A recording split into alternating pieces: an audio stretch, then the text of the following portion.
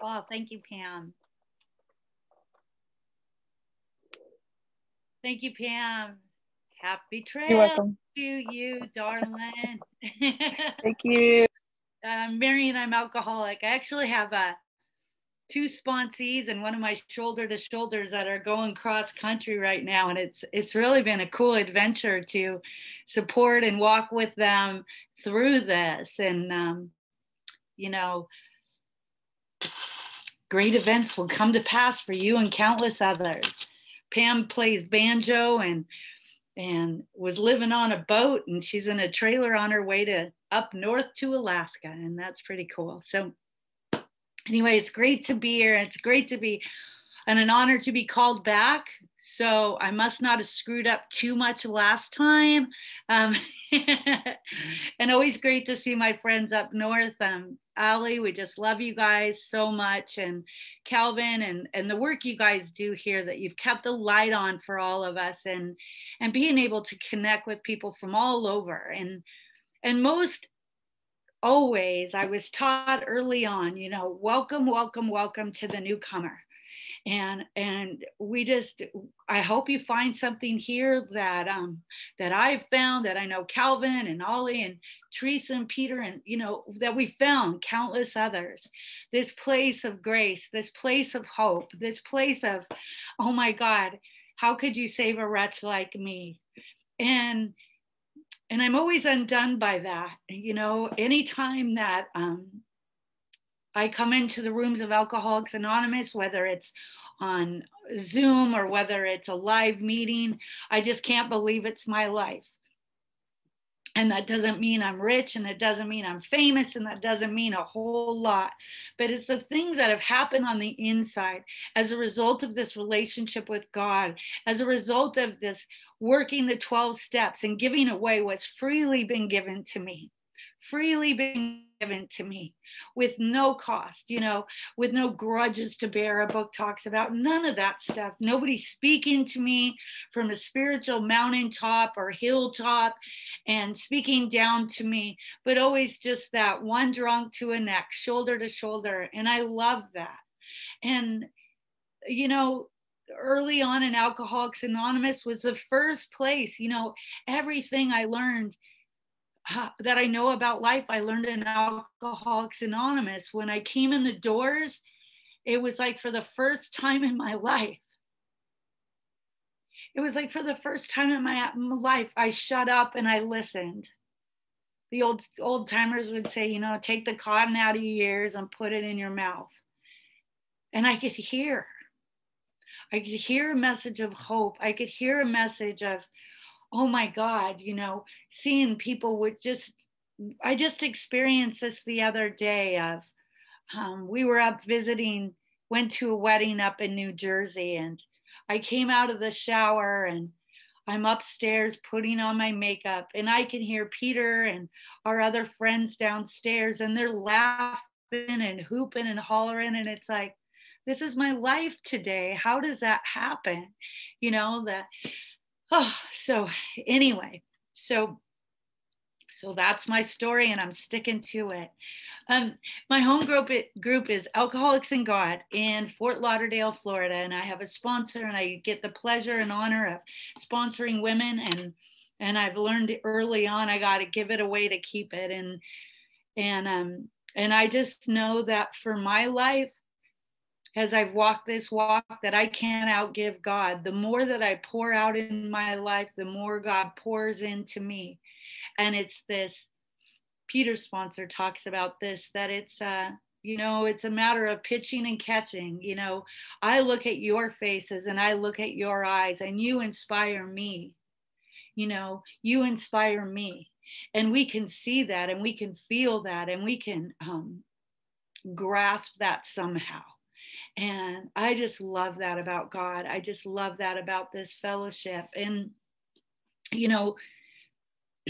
last week, I'm in Peter's office right now, and I'm sitting in his chair, and we have recently, April 9th, we became husband and wife. And thank you so much. And And so a partnership that God had planned, and a lot of trials and tribulations and things that have held back the movement of that, and finally coming into that place has been a miraculous journey. It's been a miraculous journey. And as we've tended to walk this walk, shoulder to shoulder, it's like I bounce things off him, he bounces things off of me, and we walk this walk. And we're, he's from Brooklyn, I'm from Bellingham, Washington. We couldn't be more different. But when we join on this common journey, when we join in this fellowship of the Spirit, our hearts unite. And from this place is this thing called grace. And it's not something I've earned. It's not something I deserve. It's not something that makes me better than anybody else. And it certainly doesn't make me any less than anybody else. My sobriety date, I think I said it, is November 11th, 1989. I've been sober 32 years on this journey, one day at a time.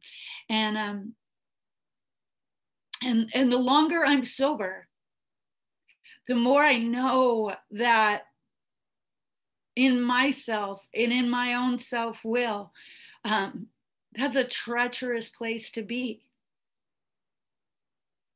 And the more I walk my life out with God and I'm connected with God, I don't like the feeling produced by self. I don't like the feeling produced by all the manifestations of self, because if alcohol is but a symptom of our disease, how other ways does it manifest in my life? Well, I'm not a gambler, and I'm not I'm happily married. And, there's other ways that, that my disease doesn't manifest. But the way it does manifest is ways that, it describes in our big book, selfishness, self-centeredness, 100 forms of fear and self-delusion, an actor trying to direct the show. And whenever I'm running on that fuel, I'm empty on the inside. And that's what I can't bear. That's what I can't stand. That's what smells bad and feels bad. And it's like, glory to you, God, I can come right back to you. Because after all, he's deep down inside of every single one of us. And it's just a matter of me coming right back into that conscious contact,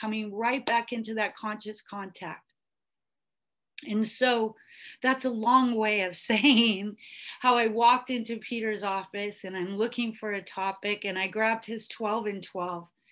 And this paragraph jumped out at me, and most specifically that line. And it just touches on things I've been reading lately. I just finished this book, and I'm going to read a little bit out of that. But more clearly than anything, the word that's just keeps coming to me is kingdom. We can be in this world, but not of this world. This world's hard to bear. This world's hard to bear for me in my selfishness, in my self-centeredness, in my actor trying to wreck the show, in all those manifestations of alcoholism, which is a mental illness, grave emotional mental disorder. It says that I have. Until I leave this beautiful planet, which when I see it through God's eyes, when I see it through that place, it's gorgeous and it's fabulous. So that word that came out to me, that stuck out to me in this, was the word kingdom. That I can live. We say it all the time in the Lord's Prayer, thy kingdom come, thy will be done. But I can live in that kingdom unaffected by the things of the world. And I don't mean like the world's a terrible place. Please don't get me wrong. One of my fabulous favorite acronyms for GOD is the great outdoors. I walk every morning and I listen to the birds and I see the butterflies and I see those things that were made by God for my pleasure, for our pleasure. So getting to this, I'm going to read the whole paragraph and I'm just going to stop as Spirit leads me. But it says this, and it's so true. There's a direct linkage among self-examination, meditation, and prayer. Taken separately, these practices can bring much relief and benefit. But when they're logically related and interwoven, the result is an unshakable foundation for life. See, when I'm doing self-examination, see, my troubles are of my own making. My troubles are always of my own making. When I'm looking at you to change, if I'm not the problem, I can't get the solution. If I'm waiting for any circumstance, anything to change, the problem always arises out of me or my reaction to it. So it says, taken separately, these practices can bring much relief and benefit, but when they're logically related and interwoven, the result is an unshakable foundation for life. This is my foundation for life. And, you know, our big book talks about a new triumphant arc in step 3 that I'm gonna pass through for this foundation for life. And have I tried, you know, in our 5th step it talks about, have I tried to build mortar without sand? You know, it's on and on and on about our foundation for life and what are the things that we're doing to build on that, to build on it. You know, this book I'm reading talks about you know, we can't go without air, we can't go without shelter, we can't go without sunshine, but I also can't go without the things that feed my soul today, whether it's the prayer, the continuous inventory of self-check, inventory of all that stuff. Those are my foundations for life. So now and then, here comes the line. Now and then we may be granted a glimpse of that ultimate reality, which is God's kingdom. You guys know what I'm talking about. Because if you've been in God's kingdom and you know what that feels like, and you know what that sounds like, and you know that peace that's deep down inside of every single one of us, when we get to connect in there, it's like, I don't want to leave. I don't want to leave. And, you know, today hasn't been the easiest day. You know, we have a very somebody that Peter drank with many, many years ago, a man that is Paulie D from New York who moved here to South Florida. You know, he went into the loving arms of God today. And this man had a big book in his arm, and he had, during COVID, he had meetings on his stoop, and he was full of the joy of God. He was, you know, one of those men he stood there fresh skin and glowing, you know, and he carried this message and he passed on today. He went into the kingdom. He went into the glory of God. And, you know, for a minute, I just felt like, you know, my heart was so sad. And I'm like, how am I going to do that meeting tonight?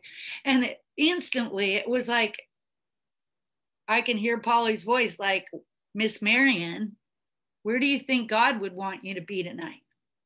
Where do you think God would want you to be tonight? And a man who carried this message well, and any of you who know him, you know what I'm talking about. And if you didn't, he'll be one of those heroes that we all talk about, in the ones in the big meeting in the sky, right? So it says,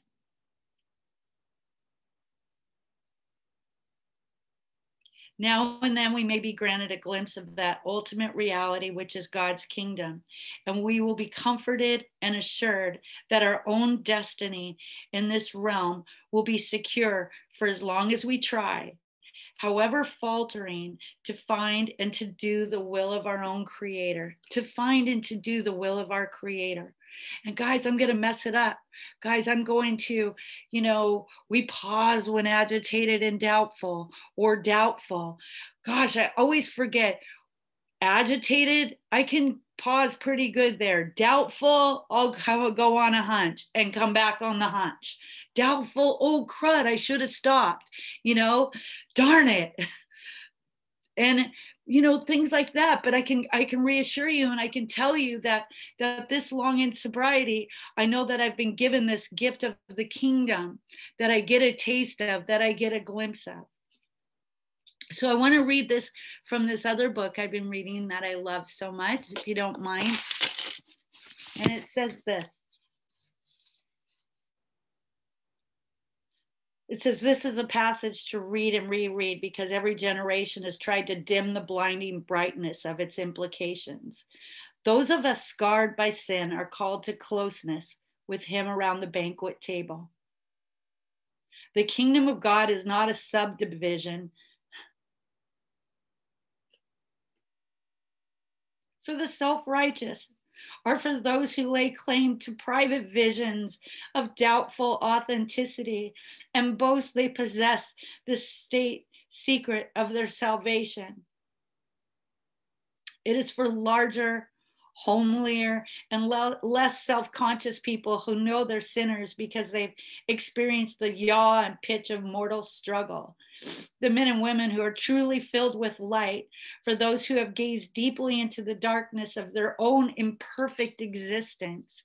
And I love that. This was written by a man who was a Jesuit priest, and he just thought if he just followed the ways of Mother Teresa, that surely he'd be enlightened, and ended up hitting a bottom as a hopeless drunk in the streets of Fort Lauderdale, Florida, on a corner where a woman kicked him and said to her daughter, pass him by, and kicked him. And how many of us know that feeling and know that desolation and know that stuff? But here's this loving God who gives us this free handout of grace, who gives us this free handout of his kingdom, not because we earn it and not because we deserve it, any of us, And I don't know about you, but there was always this place in my life as an alcoholic where I would compare myself to other people. Well, I'm just not good enough like those girls who have God. After all, they get the Barbies, they get the bikes, they get the bows in their hair. What about me? And then there's the ones that I could pass by that possibly in AA that I would think, well, I'm a little better than them. And I'm going to tell you, that's a soul killer for me. It's always a soul killer for me. I'm not, the great equalizer in Alcoholics Anonymous, this God who has this furious love for me, that he's going to seek me out, that he's going to seek us out, not because Peter's got his poop together or Ali's got his poop together, but just because he is. That calls me by name, that knows every hair on my head, that knows every screw up I've ever done. So as my big book has charged me to do, as my life has charged me to do, to live this life of surrender with God himself, with this place that is as personal to me and to my touch as it is as personal to you in your touch. The realm of the spirit, his kingdom. The big book talks about not being able to see the kingdom of God unless we come to him like a child. Coming to him like a child with childlike faith. I don't know, I was talking to some youngins about God this morning, and it's not because it's for academians and being able to, come to this God and earn it or deserve it. And I was thinking about this kingdom. The big book also talks about, the Bible talks about, I'll say it by name. In his kingdom is righteousness, peace, and joy. What is righteousness? Well, that's becoming right with God. That doesn't mean I'm self-righteous. It means I'm God righteous. There's no righteousness in me at all. The longer I'm sober, the more I don't know how to deal with things. God, please help me make the meatloaf, tonight. You better put it in the oven, honey. Things like that. Things like that. I love the effect produced by God. I love the effect produced by that daily surrender. I love that effect produced by the surrender to this power. And I don't know why I get to get back to him, and that I even think, it's even taking the credit for getting back there. I screw it up enough every time, and my back is up against the wall. And it's like, and then there's the days, I was talking to these youngins this morning too about this, it's like there's the days I'm firing on all cylinders, and I'll do the same prayers I did in the morning, and it's just a glorious day. And I can do the same prayers the next day, and I'm falling on my face. I think, they used to tell me, the early days of AA, God loves drunks. Why? Because we're just so fun to watch. We're just so fun to watch. We stumble and we fall and we pick ourselves back up. But that's what this community is about. This is what God always planned for us, was to lean on each other and knowing that we needed each other. Getting on Zoom and figuring out how to do that and get us through. Oh my God, that was the spookiest thing ever when this first all started, It was like how, the little meetings I would complain about, the little share meetings or whatever. It's like, God, I wish I was there, because that's what I need. That's what this hopeless drunk needs today. So a prayer I've been wrestling with too. It comes out of this book. And if you want to know, we'll talk about it later.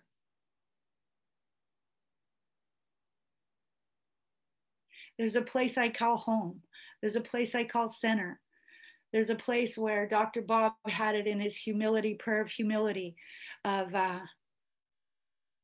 finding that home and that peace inside, And I know that's my true north, is this God inside of me, not swayed by whether you give me a compliment, not swayed by whether you don't like anything I have to say, not moved by the plans of people, not moved by the plans of anyone, but that place in home that says, a word that I found in this was Abba, which is a word for God, right?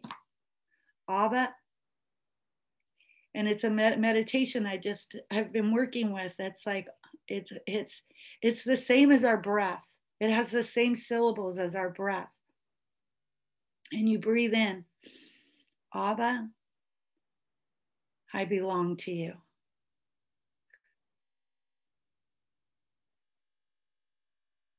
So the distractions come and the dismays come and the fears come. Abba, I belong to you, and that's what the deal is. That's the prayer I use today. There's many of them, but it's one that's just been really sitting with me lately. And this gentleman that was a drunk, that was a Jesuit priest, that got kicked on the side of the road. What he had done is he had brought it to this woman who was just deeply, deeply wounded. And he said, sit with it. Don't add anything to it. Don't take anything away from it. That's our God. That's our Father who art in heaven. And we're definitely not people that are here to not be all inclusive or cause any division. But I can tell you, I have a friend that I was told today when she was in that place today. When my friend Polly was called home, and she had an experience with Polly,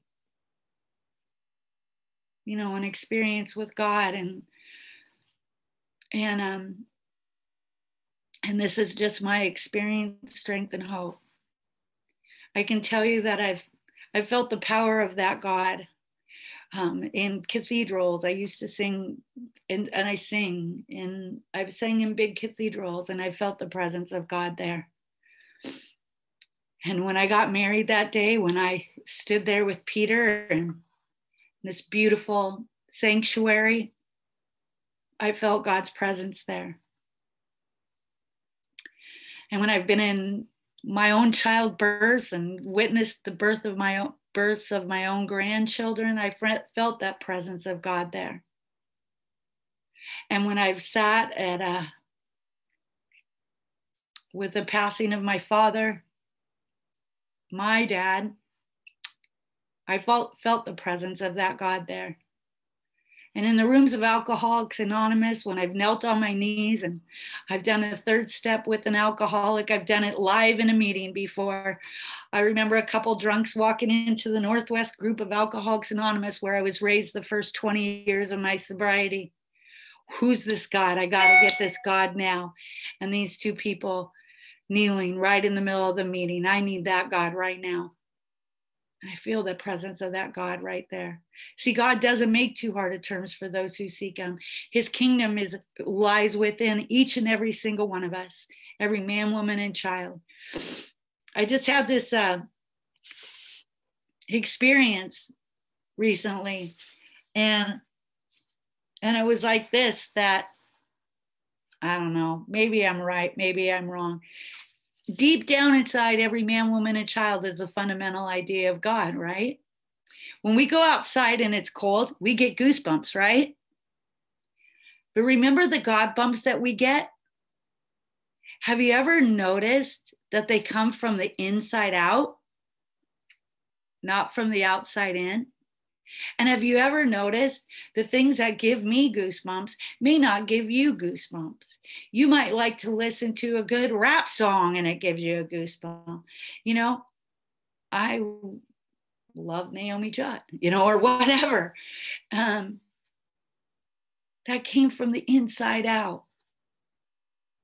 And some of the things I say and some of the things that move my heart may not move you. I know Pam's moved by banjo music, I know Ollie's got his prayers he does, and Peter's got his things he does, and Calvin and Teresa, and every single one of us, or Roger, or whatever. That came from the inside out, deep down inside every man, woman, and child, the fundamental idea of God.